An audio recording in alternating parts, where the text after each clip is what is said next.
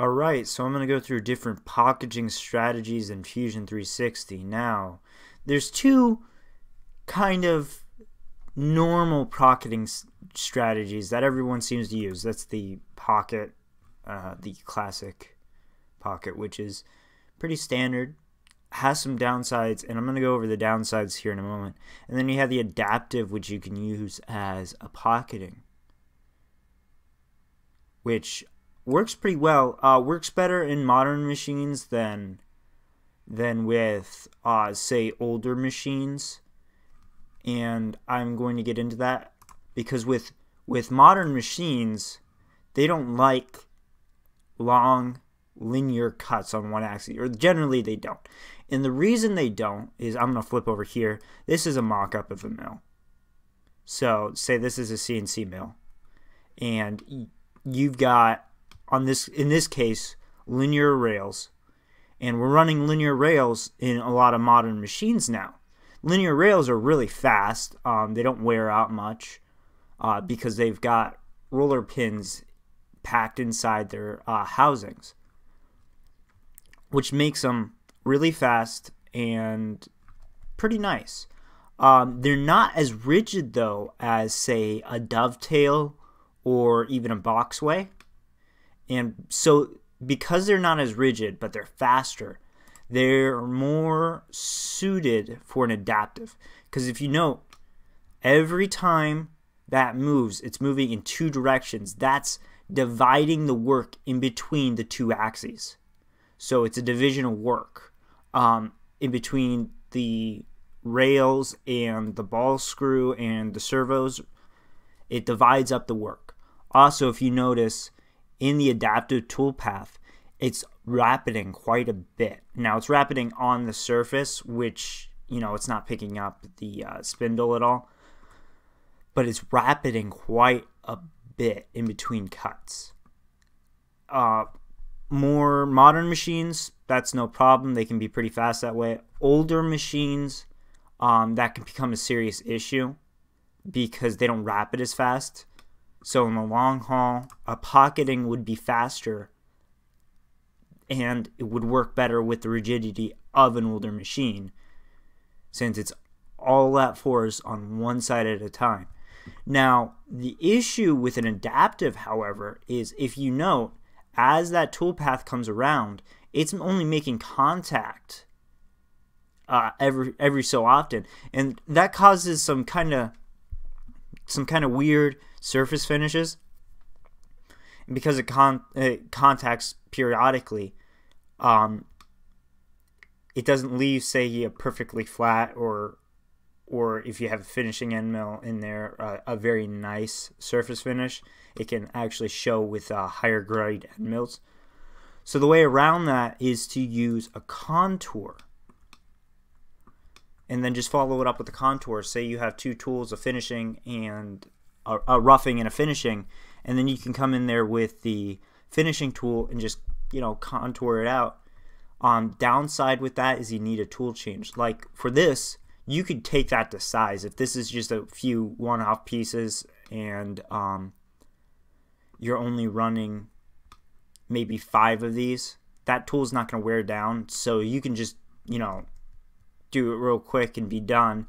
But if you're going to run 100 of these, a tool change might be needed if your machine is fast enough to pull off a tool change and save on cycle time. Again, it comes down to speed. An older machine, slower, you're going to regret every tool change you have in a production area. Now, on a one-off job, that's no problem.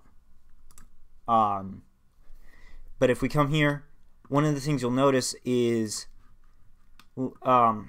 Fusion doesn't use cutter comp, or it doesn't use cutter comp by default. So your G41, G42 doesn't use it at all. I'm going to show you how to switch over so you can fine tune at the machine and not at your computer, making multiple programs to tune in that newly reground end mill that you just got back from the tool grinder. So the way you actually do that is you can go into here and go under passes. So edit your tool path and go under passes, and under compensation type, You see if I hover over it, it will show me. And then in controller, it mentions that it uses G41 and G42. So nice feature, always use the hover over. It really will save you. Even sometimes, let me see if I can get one. Sometimes it will give you image and illustrations of what is, there we go, what is climb milling, what is conventional milling. So it's a really good way to learn quickly. You know, maybe you don't know what climb milling is. Maybe you're new to this. Maybe you have just a hobby router. I've only got a little hobby mill. So if we go in here and we change the compensation type, we changed it to in controller, that's going to change the toolpath, and you'll see how it changes the toolpath. And I'll flip it back afterwards. So there we go. The toolpath is now different. Now what changed? Well, unlike before, it's hugging that wall now.